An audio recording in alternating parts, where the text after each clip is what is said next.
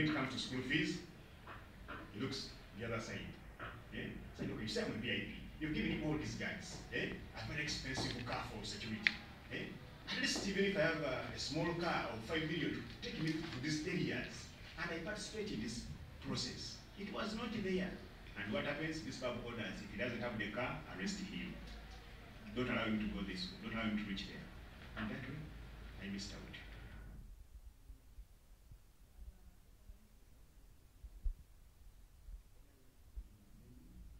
The campaign period was okay. I campaigned well during the holiday. And in the evening, we had a puncture between the Kafu and the Masin town.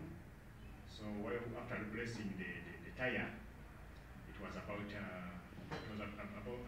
7:30.